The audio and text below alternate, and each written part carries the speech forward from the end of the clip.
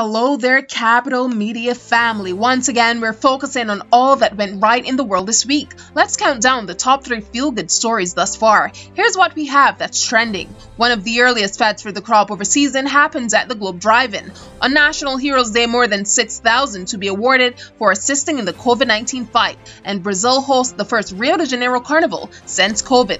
Let's dive deep for more. For the first time in 2 years, partygoers had a chance to sample a taste of Cropover with the launch of the Cropover Unleashed event. On Saturday night, though masked up and socially distanced, partygoers took to the lawns of the Globe Drive-In to dance the night away to some of their favorite soca tunes. On April 28th, National Heroes Day, the government of Barbados is set to honor thousands of Barbadians who worked and continue to work tirelessly on the front lines. This will be the largest event of its kind in Barbados' history of awards presentations. Brazil's Carnival celebrations returned this weekend after a 2-year gap because of the ongoing COVID-19 pandemic.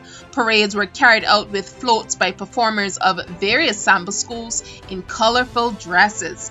Thousands filled the streets of Rio de Janeiro, dancing to lively music and painting the streets with color. That's it for our quick roundup of inspiring stories. Capital family, have yourselves a phenomenal week.